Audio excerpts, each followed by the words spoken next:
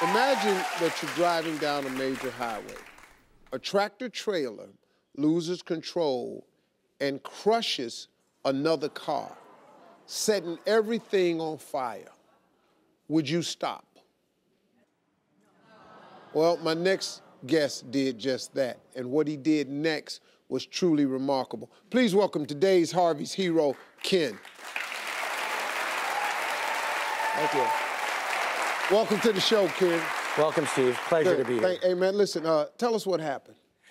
Well, my brother and I had left our restaurant, and we were on our Edens Expressway, and a semi-truck out of nowhere jackknifed in the middle of the highway at Tower Road, and it exploded.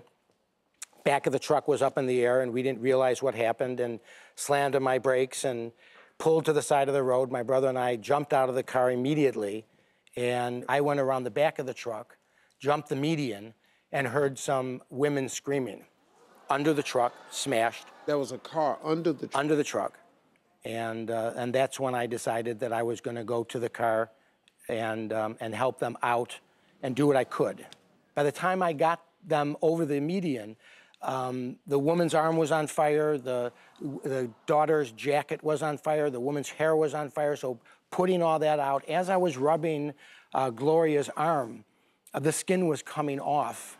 I mean, it was to see it, and then getting them over the median, we almost got hit by our car. Everybody was racing by. Nobody wanted to stop. Wow. So the mother and the daughter, they survived this whole thing? They survived, and they saved their limbs. She was in a coma for, I believe, 16 days. Okay. And the daughter's, her hands had all been melted together from covering, but she was able to save her face. And after she had come out of the coma. Which one was in the coma? The mother.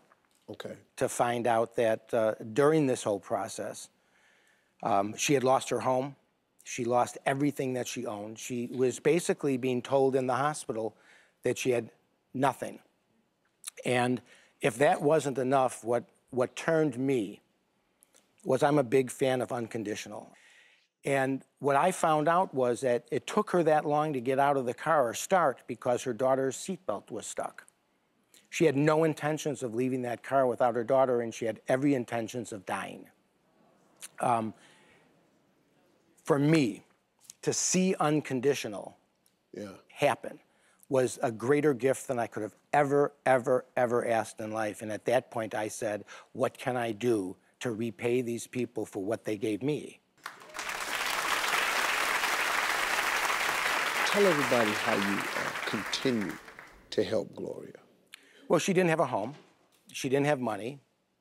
And we decided to put together a fundraiser. We had all these people that came together, and we raised a lot of money, and we were able to find her home, a little 3-bedroom, and people from all over the world sent letters of appreciation, letters of get well, which was as important as the donations. There's still, I mean, you have a 10-year-old girl, now 11 years old. She will never know what it was to have both working hands. And this is how it'll be forever. And she needs help. They need to know that people are around that care. Wow. Well, they're here. And so, Gloria and Gianna, come on out. Oh, my God.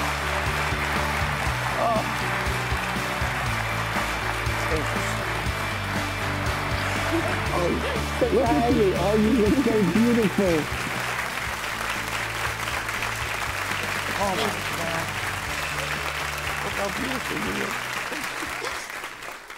Gloria, you have something you want to say? Yes. I want to say thank you, first of all, for being courageous, going into my car that was in flames and helping us, saving us. And also, throughout this past year, you've been there for us, you know, and I just think you're a wonderful man. Thank you. You're beautiful. Thank you so much. You're beautiful. We love you. Wonderful. What a pleasure. Ken, to put yourself at risk for the sake of somebody else is just absolutely incredible. And that's why today you're a Harvey's hero. and we had a jacket made for you. Because you are, Ken, really a Harvey's hero, man. Thank you so much. I think you're a great guy, man. I love the story. I really did. That's my little But we also know, Gloria, that you and your daughter have been through some very, very difficult times. And Ken is committed to doing everything to help you rebuild your lives. And we want to help, too. So we reached out to our friends at Green Dot. And to help, they're giving you a $5,000 on a Green Dot reloadable prepaid card. That's for you. If you want to find out more about Green Dot, head over to SteveHarveyTV.com. I want to thank all my guests, Ken. Special thanks to you. Gloria, God bless you all. We'll be right back, folks. Thank you.